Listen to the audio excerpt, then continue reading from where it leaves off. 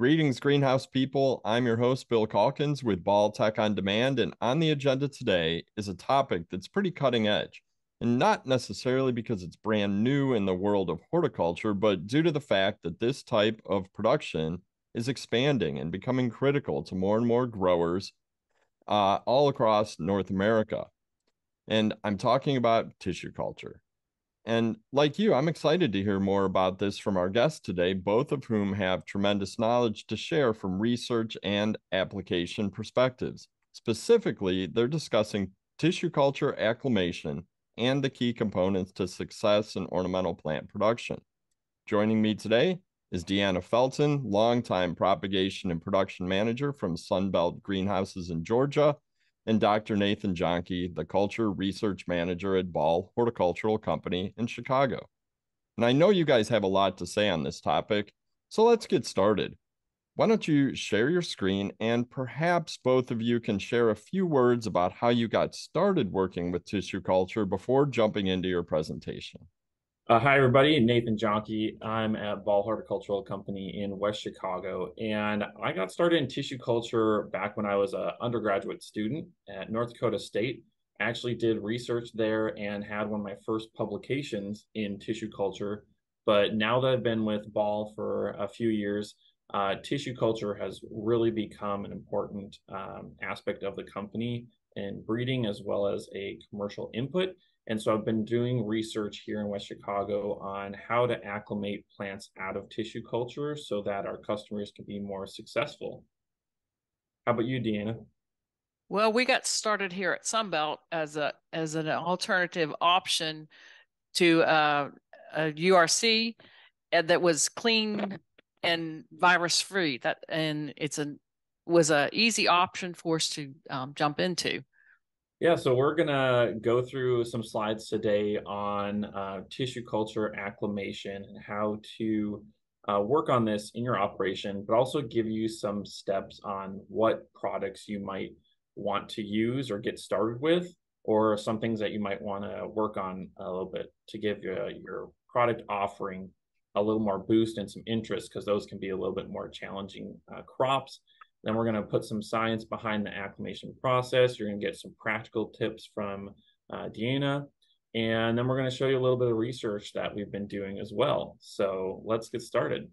So I want to paint this picture for everybody in tissue culture first. Is when you think back in the horticulture industry, tissue culture is really the next frontier. And if you look back on seed, there was a lot of challenges to get to where we are today. Germination, how to produce that seed, and growing in plugs, moving to peat-based media. And so we've come a really long way in seed, and it works really well. A little bit further down the line, we developed vegetative propagation. Stock plants are being grown in Central America, in Africa. And so vegetative has really taken off, but there's also been a lot of challenges along the way, right? And it's taken some time to build up to where we are. Now, think of tissue culture as really in its infancy. We haven't done a lot with it, even though it's been used a lot in academia for people to learn tissue culture, to transform plants. But really, as a commercial input, it's in its infancy. So give it a little time, but also make sure you're giving feedback to your suppliers on tissue culture and how to continue making this better. But our goal today through this presentation is to help you be more successful with crops coming from tissue culture. And we're going to go over what is tissue culture, get everyone on the same page on words that we're going to use throughout the presentation and vernacular, so that when you talk about tissue culture, everyone knows what you're talking about. Second, we're going to talk about components to success. This is going to be the meat of the presentation, where you're going to really learn how to acclimate plants and what causes plants to fail or be successful. And lastly, we're going to give you some tissue culture tips, and we'll say TC multiple times throughout this presentation. And when we say that, we mean tissue culture. So I wanted to start off with some vocabulary. You do that in school, right? Early on, you have to know what words mean. I already said TC means tissue culture. You hear us talk about deflasking. And this is actually removing the plantlet, which is in the tissue culture flask, out of that container and sticking it as you would a cutting. And tissue culture can come in various forms, in vessels, bags, flasks, multiple different containers.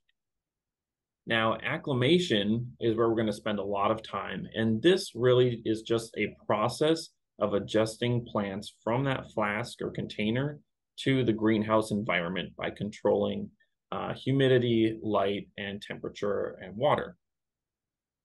Here's one that you're probably not familiar with, and that is the word vitrified. This is a water-soaked appearance, which you can see here on the right hand of the screen.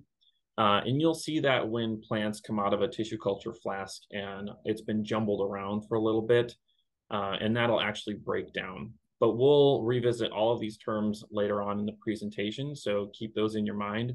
But also go online and check out our vocab list in tissue culture that we're going to have posted on the Ball Seed website. So then if you want to learn more about the different words in tissue culture, you can use that as a resource. So what is tissue culture? You can see here, actually, one of my past interns, Lori, is working in a hood, and that's a sterile condition where she's chopping up plantlets, tissue culture plantlets. And this is really a growth of cells that's derived from living tissue outside in your natural environment and grown on an artificial medium. And that medium is what we call agar. You can see in the bottom of this flask here, it basically looks like Jello. And in there, we've got sugar, we've got hormones, carbohydrates, many different things we can put in this agar or agar, you can also say. And that really drives the plant to grow in a specific way. We can have it grow shoots, roots. We could have it grow a lot of callus. You can multiply it very quickly or very slowly. Within the flask, we have plantlets. That's what we call the small, basically micro plants within it. And within this container, it's aseptic or basically almost sterile. And we need that to be almost sterile because we basically have all of this food here for these plants. And if you get bacteria or fungi in there, they're going to grow very quickly. And one thing you can also do with tissue culture is produce basically virus-free plants by cutting off the growing point over and over and over again. Also in that flask, it's completely closed, and so it's almost 100% humidity in there. And in the labs, it's generally low light intensity, definitely not like your normal greenhouse environment. And this basically drives a lot of factors that we're going to talk about in acclimation. So let's go over quickly how tissue culture is produced. In this grid here, you see stage 1, 2, 3, 4, and there's also a stage 0. That stage 0 is really the plant outside, what we collect from. That's called the explant. In order to get that into tissue culture, they harvest a portion of the plant. They'll do some sterilization and cleaning procedures, put it into a test tube or a larger container, and that's called stage 1 in the establishment phase. Once we go into stage 2, we're driving shoot development because we're multiplying those plants, and that you'll use different hormones in the media to achieve. Then stage 3, so let's stop there, 0 through 2, that's our lab phase. So as customers or growers, we're really not going to work a lot in these first 3 stages. But once we get to stage 3, this is the rooting phase. And so we've put auxins in the hormone or in the media to drive root growth. And this is often what you'll receive from a lab, is a rooted tissue culture plantlet. And sometimes you actually have unrooted in here as well. But this is the form that you'll hear people talking about and what you'll likely receive in your greenhouse. Now, stage 4 is that acclimation process. So this is the most important part for a grower and what we're going to spend the most of our time on.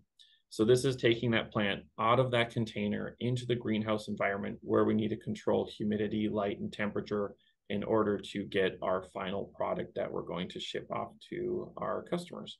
So Deanna, talk to us about the forms that people could see when it's coming into the greenhouse. So you can receive in agar, which would be the top container. It can be in a container with the agar on it. And then we can receive in a tray with a little plantlet, or we can receive in a bag, which would be X agar, or we can get a clump, which would be the picture down to the right, or it can have a single stem.